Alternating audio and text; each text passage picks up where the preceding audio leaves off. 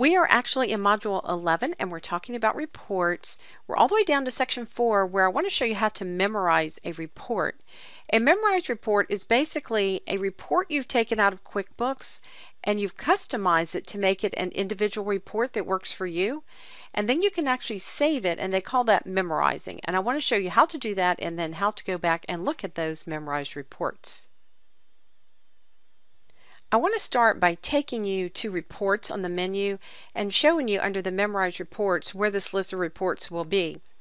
First of all, if I look at the memorized report list, these are all the memorized reports in QuickBooks. Notice they're underneath different categories. Now if I close this list and go back to reports and back to memorized reports, here are the categories that you just saw, and these are the reports in those categories. You cannot change these categories. If you do not put a report in a category, it will just start listing them right down here and it becomes a big mess because nothing's organized. It's to your advantage to actually go ahead and organize them into a category. Let's go ahead and create a report and we'll put it in one of those categories. I want to actually create a customer balance detail report.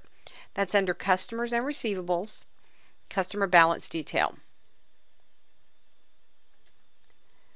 What I want to do on this report is just single out Tom Allen. I'll go ahead and customize the report. I'll use the filters option. Look under the filter for the name of Tom Allen. I'll also go to header and footer and I'll put Tom Allen in the report title. And then I'll go to fonts and numbers and we'll show the payments in bright red. Let's see what that looks like. Perfect, that's exactly what I wanted. If I happen to close this report, I will lose all of this that I just customized. I would like to save this, and I'm going to do that by memorizing. The way you memorize a report is you click right here on Memorize. The first thing it asks you to do is give your report a name. I'm going to leave Tom Allen, and I'll save it in a memorized group called Customers. I just want you to make note of this option. If you remember when we were talking about the Report Center and I showed you that there's a tab where you can actually look at other reports that people who joined the Intuit community have created and shared. Well, you could share yours as well by checking this box. I'm going to click OK, and now that report is memorized. You cannot tell anywhere on the screen that this is memorized, but let's go and check out our reports on the menu to see. If we look under Memorized Reports, let's go to Customers, and there is Tom Allen. So Tom Allen's report is definitely memorized. Now let's take this one step further. Instead of me having to go to the menu and make 3 or 4 clicks there, wouldn't it be nice if I could add a button here that says Tom Allen, and I click and I pull up this report? Well, that is a feature that QuickBooks has. You can use this for any window, not necessarily just reports. If you have the window open that you'd like to make a button for, all you do is go up to the View option. Notice it now says Add Tom Allen to the icon bar. All I have to do is choose the label, that would be the words that go underneath the button, and a description if I'd like, and then I can pick a picture.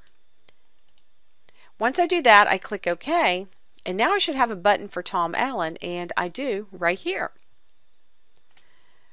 Let's go ahead and close this and see if it works.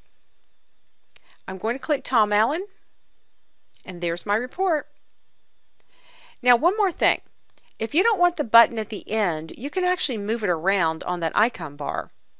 If you go back to View, you do have an option to customize the icon bar. Here you'll see Tom Allen. I can grab the diamond to the left and drag it up wherever I'd like it in the list.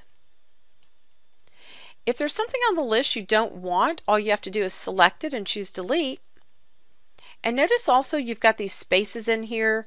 You can actually add what's called a separator between groups of buttons.